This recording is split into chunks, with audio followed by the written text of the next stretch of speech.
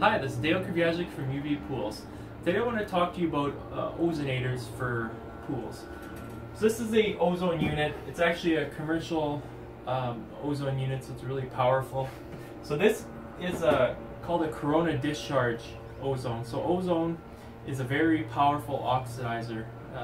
So it, when injected into pool water, it acts as a microflocculant, which means it will take finer particles and combine them into larger particles so they could be filtered easier.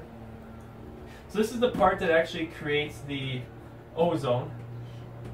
Here we have an off-gas tank. So once the ozone is injected into the water through this injector here, Venturi, it goes into the off-gas tank, and it's approximately 4 minutes, and then the ozone does its thing, and then it off-gases as oxygen into the atmosphere.